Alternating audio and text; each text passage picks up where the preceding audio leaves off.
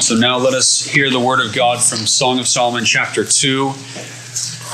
And the title of this message is Christ to the Church, Let Me See Thy Countenance. Song of Solomon chapter 2. I am the rose of Sharon and the lily of the valleys. As the lily among the thorns, so is my love among the daughters. As the apple tree among the trees of the wood, so is my beloved among the sons. I sat down under his shadow with great delight, and his fruit was sweet to my taste. He brought me into the banqueting house, and his banner over me was love. Stay me with flagons, comfort me with apples, for I am sick of love. His left hand is under my head, and his right hand doth embrace me. I charge you, O ye daughters of Jerusalem, by the roes and by the hinds of the field, that ye stir not up, nor awake my love, till he please. The voice of my beloved, behold, he cometh, leaping upon the mountains, skipping upon the hills. My beloved is like a roe or a young hart. Behold, he standeth behind our wall. He looketh forth at the windows, showing himself through the lattice. My beloved spake and said unto me, Rise up, my love, my fair one, and come away. For lo, the winter is past, the rain is over and gone. The flowers appear on the earth, and the time of the singing of birds is come, and the voice of the turtle is heard in our land. The fig tree putteth forth her green figs, and the vines with the tender grapes have a good smell. Arise, my love, my fair one, and come away.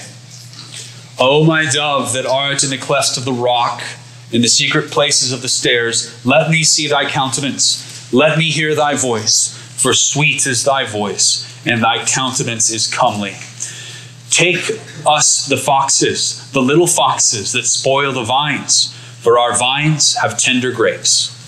My beloved is mine, and I am his. He feedeth among the lilies.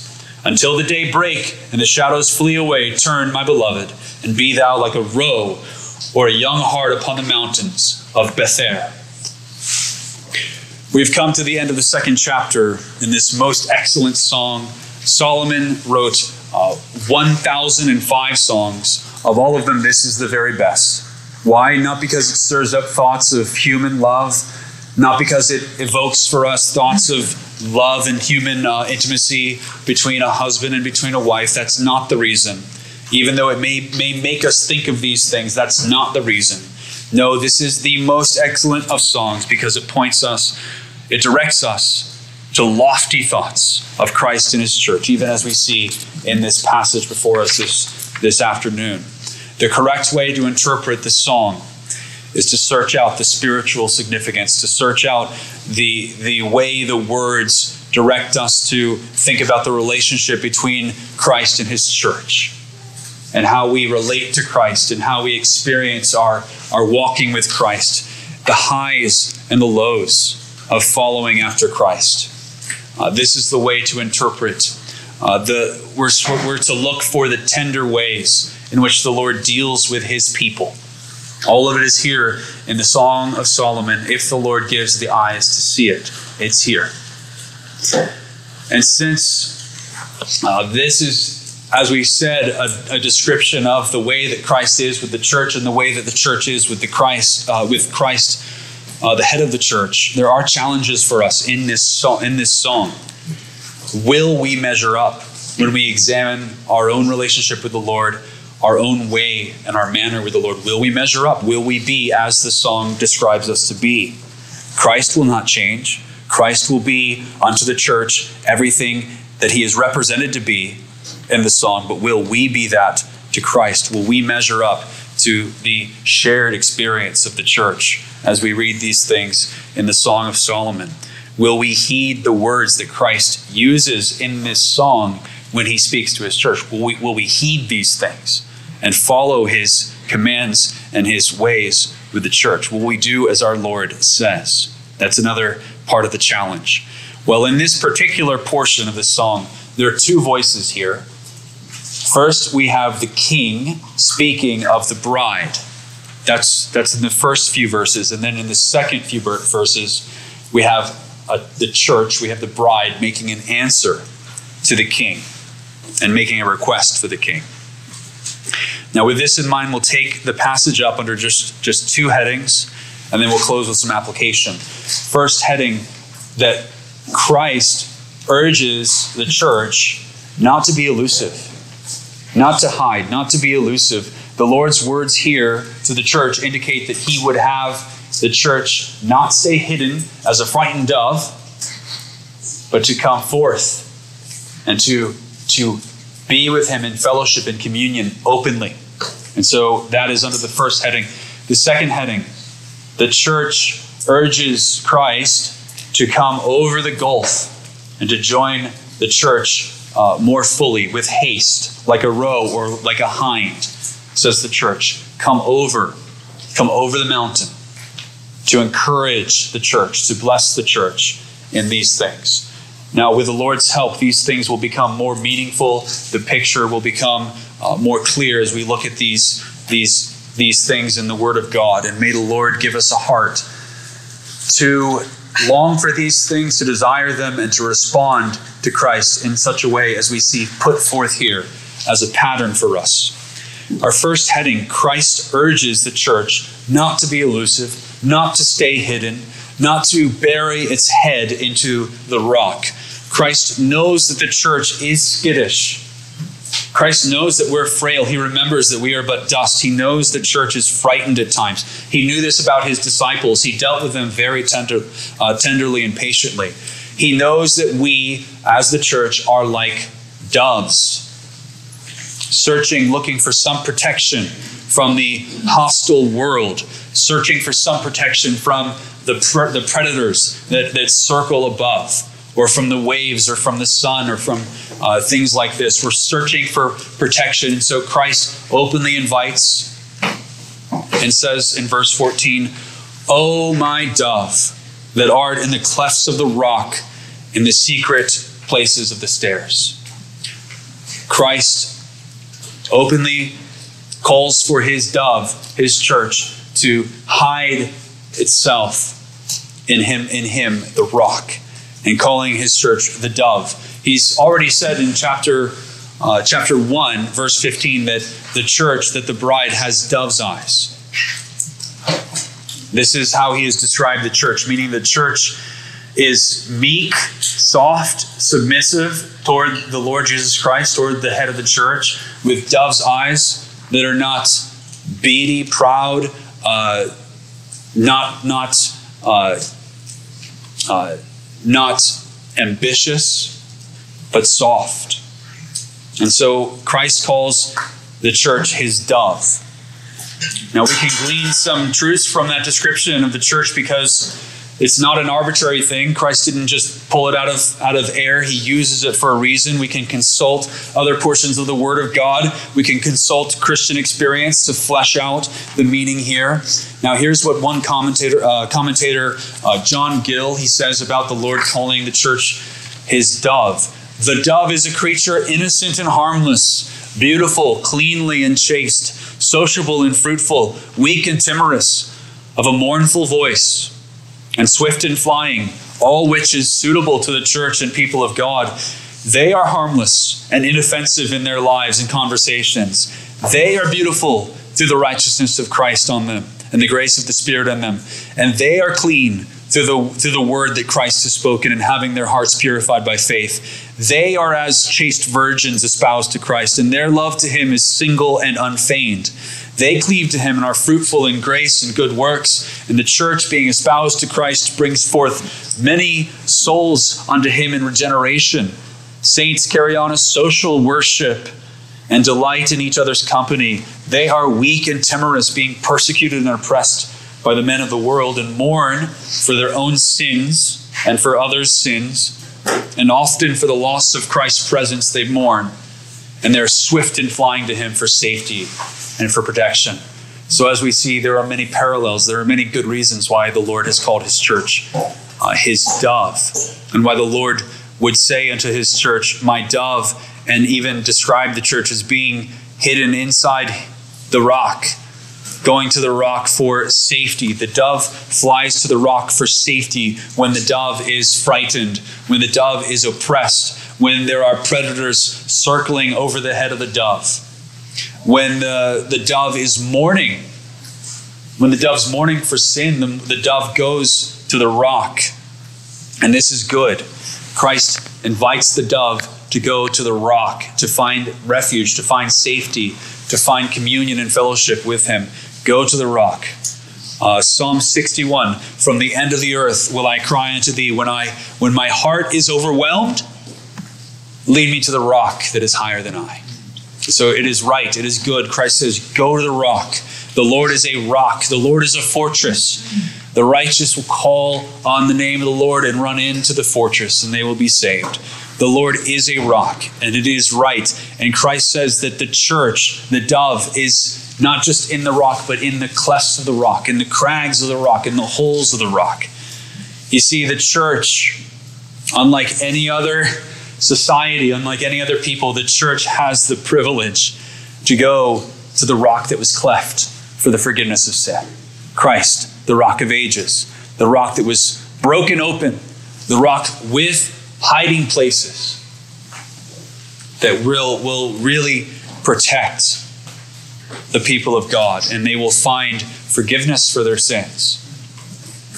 An end to their mourning when they go to the rock that has been cleft. And so Christ says, my dove that art in the cleft of the rocks. What a joy it is to be able to go to the rock and not to be as a dove that flies and flies and flies, cannot find anywhere to find protection, or as a traveler that wanders and wanders and wanders among a barren wood, no sight of the green tree, of the apple tree. What a joy it is to see the tree, to sit under its shade, to reach forth to take the apple and to taste of the apple, or to be the dove that sees the rock, that finds the hollow, that finds the cleft, and says, could that cleft be for me? Could that rock be broken for me? Could I find respite and relief in that rock? And the Lord Jesus Christ says, yes, and more to the church that goes to the rock, to the clefts of the rock. Now, this should be a part of our message to the lost of this world. When we go and speak to the lost of the world, we say to them, the rock was cleft for you. The rock is open. You may go to the rock. You may fly to the rock and be shielded at the rock, even from the wrath of God for all your sins. You may go to the rock. Christ is the rock that was split open. Christ was broken. He was bruised. He was chastised for the transgressions of sinners, just as we are. And so we may go to that rock that has been broken open and resort to him. The rock is open. The rock is open. And the rock is open for more than just fleeing for shelter. Christ goes on a little further. He says that his dove is in the secret places of the stairs. The secret places of the stairs. This is another way of saying all the many holes, all the many footholds that you could see in the side of a cliff that are perfect for birds to rest and to be fruitful and enjoy a life that they would not know other places. And so Christ speaks of these secret places of the stairs, speaking to the church about sweet, intimate communion with the Lord Jesus Christ in private worship, where we could go to the secret places in the stairs and be with Christ anytime we want, going to him in prayer and as it were, nestling ourselves close to the Lord Jesus Christ in prayer. So all of this is good. All of this is right. All of this is truly glorious, but this is not where the Lord ends his speech. He continues. He goes on in the words following. He says, let me see thy countenance. Let me hear thy voice. For sweet is thy voice, and thy countenance is comely. And so this is where Christ begins to tell the church, don't be so elusive. Don't bury your head so deeply in me that I cannot see your face. Because Christ desires to see the countenance of the church, to hear the voice of the church. He wants to see the church out in the world. He wants to see the church publicly praising him out in the world. It's Christ's pleasure for the church to be out of the catacombs, in the public eye, worshiping Christ publicly, shining, as it were, as a city on a hill. He wants to see the face of the church in the world. It's his pleasure. It's his prayer. As he says in John 17:15, he says, I pray not that thou shouldst take them out of the world, but that thou shouldst keep them from evil. So Christ prays that they should not be taken out of the world, but that they should be in the world, that they should be shining in the world, visible in the world. It's as Christ says to his disciples, ye are the light of the world. A city that is set upon a hill cannot be hid. Neither do men light a candle and put it under a bushel, but on a candlestick. And it giveth light unto all that are in the house. Let your light so shine before men, that they may see your good works and glorify your Father, which is in heaven. Matthew 5:14-16. In other words, private worship, secret worship is very good. And hidden worship, underground worship, it may be necessary in different times and places in the history of the church. It may be necessary and right. But Christ says, let me see thy countenance. The Lord loveth the gates of Zion more than the dwellings of Jacob. Psalm 87:2. Christ says, let me see thy countenance. At the earliest possible convenience, the earliest possible way, let me hear thy voice out in the world.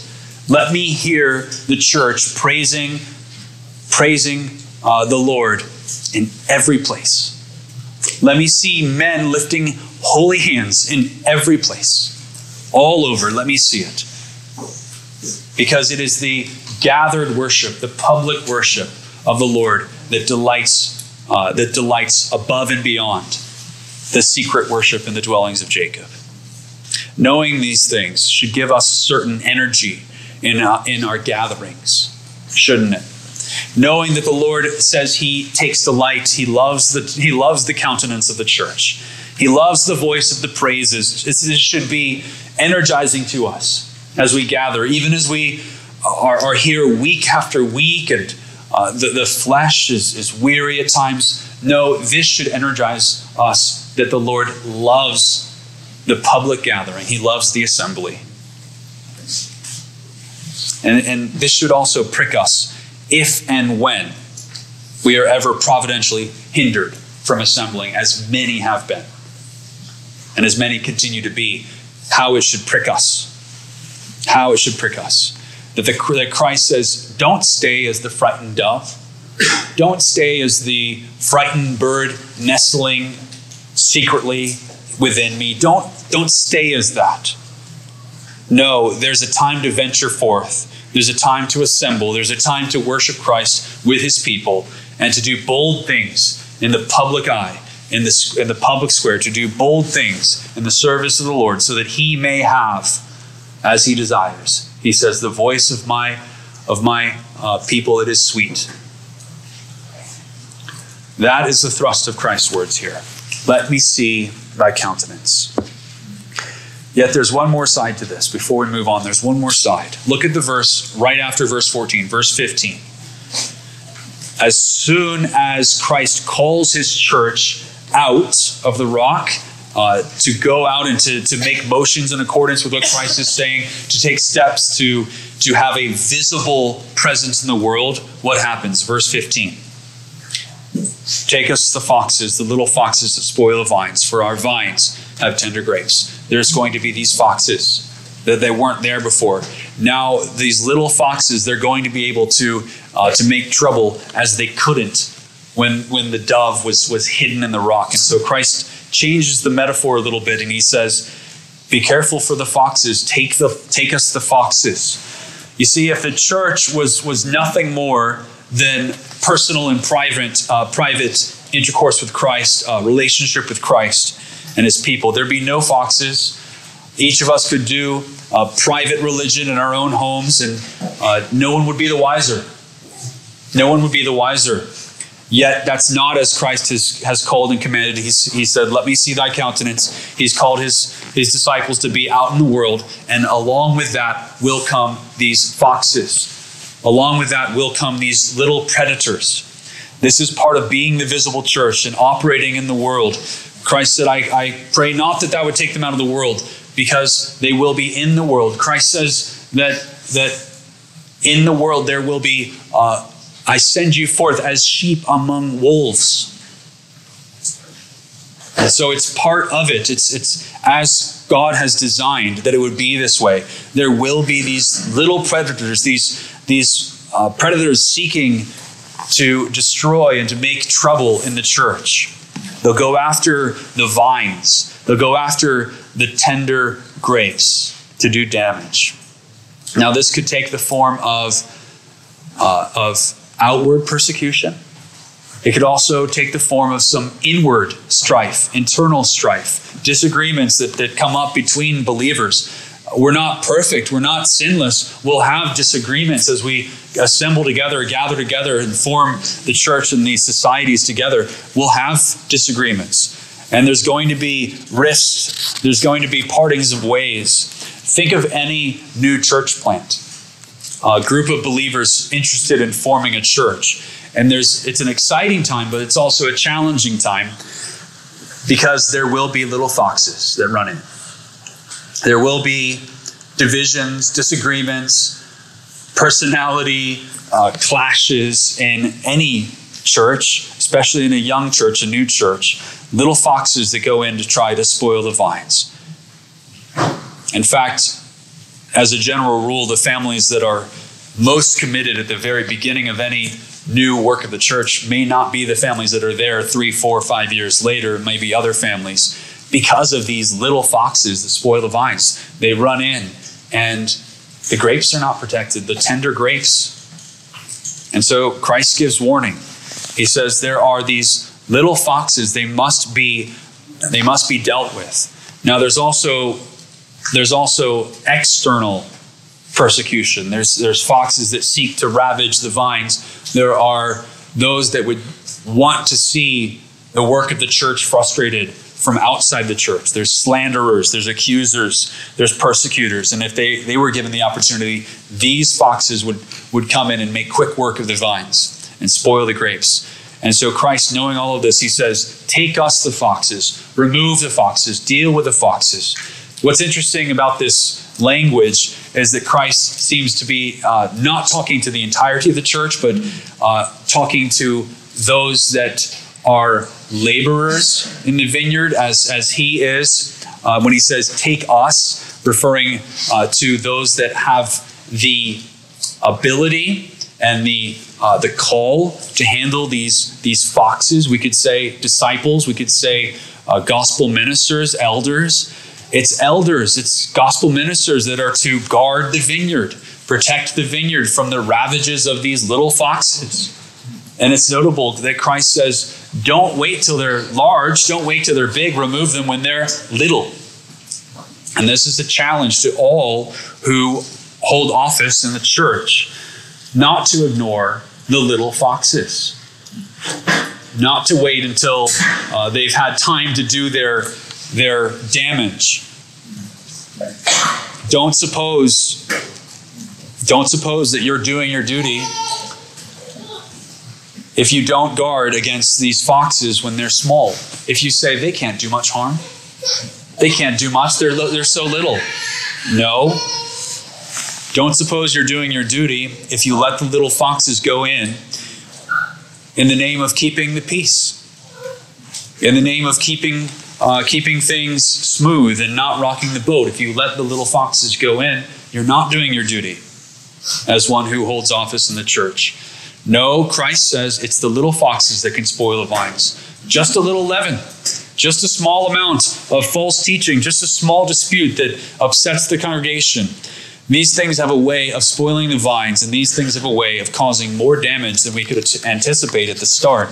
And so, brothers and sisters, we must be vigilant and on guard because the grapes are tender. That's what Christ says. The grapes are tender. Yes, Christ rules and his church. He rules his church. He defends his church. But consult your experience, and you know that humanly speaking, the grapes are very tender in any church. those that are more recent to faith in Christ, those who are more recent to a robust Reformed type of church. These are tender grapes. These are people that may be turned aside very easily to follow bad examples. The grapes are tender. All the more reason to guard against the little foxes, as Christ says. These little heresies, little disputes and conflicts that rise in the church, guard against them and ask yourself, are you helping in this? Are you assisting in this? Or are you part of the problem? Are you contributing to it with having a wrong attitude and with having a bad example? Are you contributing to it? Have you been out digging little holes in the vineyards as these foxes do, gnawing at these vines, causing the tender grapes to suffer? It's a whole church effort to be on guard for these little foxes. And so the Lord says to take them seriously. The Lord says have no tolerance for them. No tolerance for error of any kind. No tolerance for disturbances in the church that are unnecessary. Have no tolerance for them. The notes in the Geneva Bible, they're simple and to the point as usual when they say, suppress the heretics while they are young. That is when they begin to show their malice and destroy the vine of the Lord. So nip it in the bud. When it's detected, deal with it. Don't let it go along to another day. Don't defer. Don't, in the name of keeping things smooth, overlook it, says the Lord. No, take us the little foxes. The grapes are tender. The grapes are too important, too valuable not to do so. And so all of this is challenging. All of this will come with difficulty. Yet it's what the Lord calls us to do. It's what the Lord delights in. He says, let me see thy countenance. Let me hear thy voice. He wants us to be together. He wants us to gather. He wants us to praise him. He wants us to be visible. Which brings us to our second point, our second heading. We have a response from the church. We have words from the church and a request. The church urges Christ to come to the church, encourage the church, coming over the mountain, over the gulf. The final verses in this passage, they go back to the voice of the church and they express delight and joy. First of all, delight and joy in being cared for by Christ. Verse 16, it says, my beloved is mine and I am his. He feedeth among the lilies. Talk about knowing your first love. As we've heard this day already, my beloved is mine and I am his. That's what it is to know our first love, to rejoice in this and to delight in this, that my beloved is mine. Of all prizes, my beloved is the best. Of all treasures, my beloved is the greatest. To belong to him and for him to belong to me. Think of the words that the Lord said unto Abraham and how precious these words are. And I will establish my covenant between me and thee and thy seed after thee in their generation, and for an everlasting covenant to be a God unto thee and to thy seed after thee. Genesis 17:7. What would you trade that for? Anything that the world could offer is worthless. No, to be the beloved of Christ and to have Christ as our beloved, that is the treasure. That is the treasure. Though we are yet earthen vessels, easily broken, yet we have this treasure if we have Christ. We are his, he is ours. To belong to Christ and have Christ as the head of the church, it's the church's greatest rejoicing, the church's greatest treasure, the church's greatest prize, to have Christ. There's really nothing sadder than a Christless church. If you think about it, a church without Christ, a church where Christ has been brushed to the side, rejected as the head.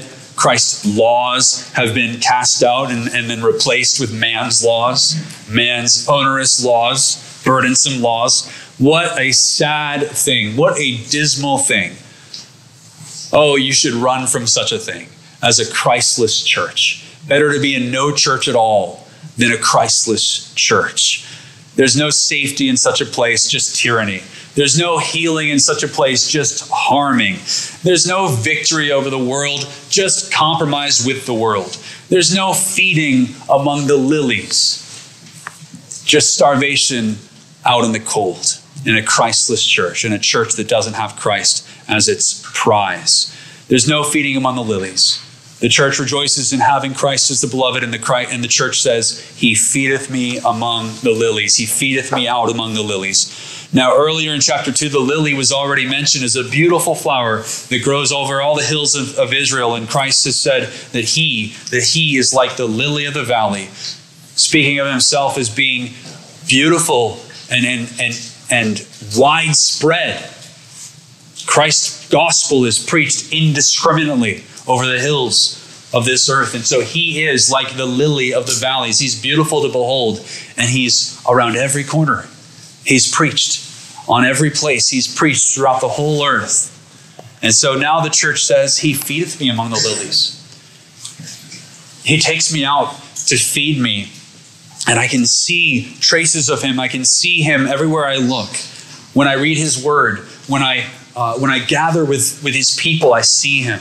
I understand him. I recognize him. And so the Lord feeds his people among the lilies. What a privilege it is. How delightful. You see, man does not live by bread alone, but by every word that proceedeth out of the mouth of God. It's what Christ responded when Satan tempted him.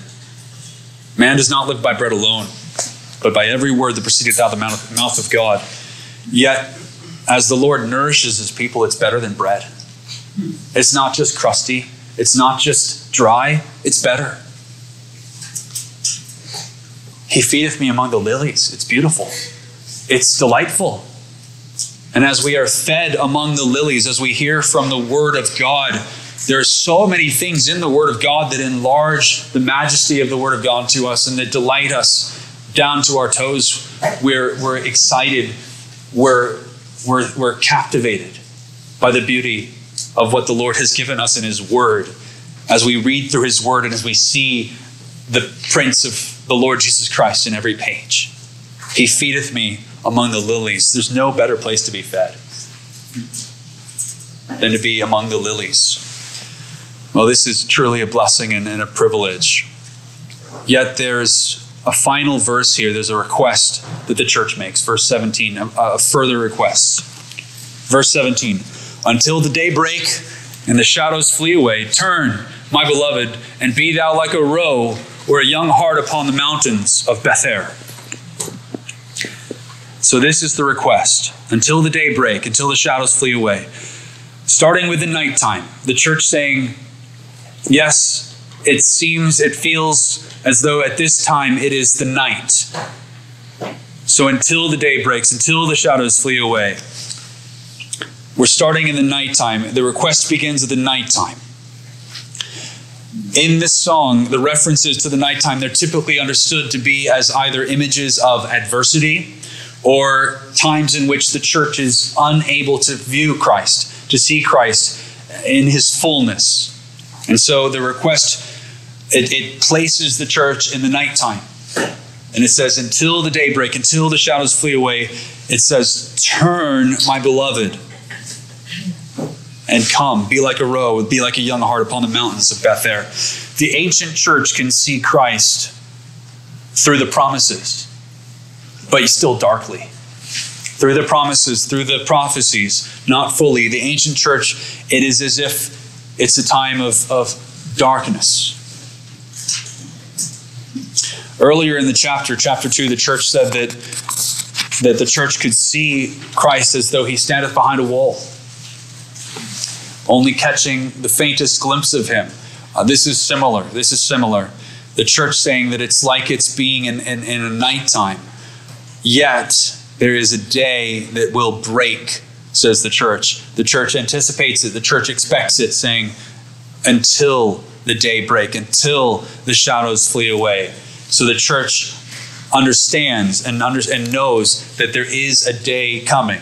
There is a light to dawn upon the church, and that the shadows will flee away. The shadows being the old ordinances, the types, the rituals, the ceremonies. These shadows, they will flee away, and Christ will be revealed in his glorious fullness. And so this is what the church anticipates when the church says, until the daybreak, until the shadows flee away. And so the church says, turn, O Lord, hasten, come so that we may be encouraged by thee and know thee in a deeper way, in a more full way. Come over like a hind, like a young hart over the mountains of Bether. Now, there may be some wordplay here, since this word Bether, it has the same root as the word divide, divide in the Hebrew. And now, besides this, there are mountains that are in a region by Bethabara. And these mountains, they have a similar name. They're also dotted with these deep ravines, making them almost impassable. And so with this wordplay and with this geography, we're beginning to see a picture of an impassable gulf, a mountain range with these ravines, a divide. And so the church says, turn, Lord, and come over like a swift deer, like a young hart, over this divide. We want the day to break. We want the light to appear. We're still in this darkness. We know it's coming. And so they say, turn, be thou like a roe or a young hart upon the mountains of Bether, and speedily come to us. We need thy encouragement, says the church, as they wait and as they wait and as they wait. Now, we make a similar petition to the Lord in our own time. When we take up the words of the Lord's Prayer, what do we say? Thy kingdom come. Very similar petition. It's a prayer for Christ's return to be hastened, and for his glorious return and triumph to come quickly. And so did you know that the ancient church prophetically prayed the same thing? They prophetically prayed the Lord's Prayer before the Lord gave the Lord's Prayer, when they said, turn, be thou like a roe, be thou like a young hart upon the mountains of Bether, and come over. We can't come to you. There's a divide. We're waiting. We're in darkness, yet we know the light is going to shine. We know it's coming. And so the church says, come speedily. And we pray the same thing on this side of the first coming of the Lord Jesus Christ. Yet we are without the Lord Jesus Christ in this world. And so we say, come, thy kingdom come. We say the same thing. Even though we walk in the day, the gospel day has dawned. We would see that Christ would come back and put a final end to all of his enemies. We would see Christ come back and break the power of darkness forever. We would pray the same thing. Although we are aware that certain things must be fulfilled in order for this coming to come, this coming to take place, we still pray this. Here's how this is all put together in Revelation 22:20. He which testifieth these things saith, surely I come quickly. Amen. Even so come, Lord Jesus. This is our prayer. Praying the same thing as the ancient church prayed, only with a different understanding, a new understanding. But yet the heart is the very same. We seek that the Lord would come to us speedily. Well, we've seen in this passage how the church first resorts to the Lord Jesus Christ as a frightened dove and finds shelter in the Lord Jesus Christ in the cleft of the rock, flies to the rock that's been broken and escapes the birds of prey, and goes there when the dove is mourning for sin, and finds deliverance from an evil conscience and from the wrath of God. We've seen that. And as usual, with the Song of Solomon, we can take a step back and ask ourselves, do we match that in our own experience? As we think about what's described in the church, for the church in the song, do we match that? Are we as Christ's dove? Are we meek, soft, Submissive are our eyes to the church as doves' dove's eyes are. Are we harmless and inoffensive in our life and conversations? Are we beautiful through the righteousness of Christ, the grace of the Spirit? Are we clean through the word of Christ? Are we as chaste virgins espoused to Christ because of his work of redemption? Is our love for the Lord Jesus Christ single and unfeigned? Cleaving to the Lord Jesus Christ in times of trouble and in times of peace and prosperity? Are we fruitful in grace, and are we carrying on a social worship that delights in the company of other believers as birds of a feather flock together? We can consult our own experience, and we can see if we match these things as the Word of God says we should. Are we this way, or are there areas in which we need to become like a dove? Be as Christ describes. The last part here touches on, the part in verse 15 also touches on the going forth. Let me see thy countenance. Let me hear thy voice. For sweet is thy voice, and thy countenance is comely. Are we matching this? Are we going forth as we should? Are we pushing the bounds of making public declarations and statements for the honor of the Lord Jesus Christ as he would have us do in the public eye? Are we pushing against those bounds? Are we gathering with great zeal to worship the Lord? The Lord loves the gates of Zion more than the dwellings of Jacob. Or do we, as many have done, do we content ourselves with alternatives? Content ourselves with excuses? Content ourselves with delaying these things? I fear many in the wider church have lost sight of the Lord's pleasure in the gathered worship of Christ. And I fear that many have not seen a problem with alternatives and not seen a problem with foregoing the assembling for long periods of time, so much longer than would be prudent, so much longer than would be acceptable to anyone who has a balanced view of what the Lord seeks from his people.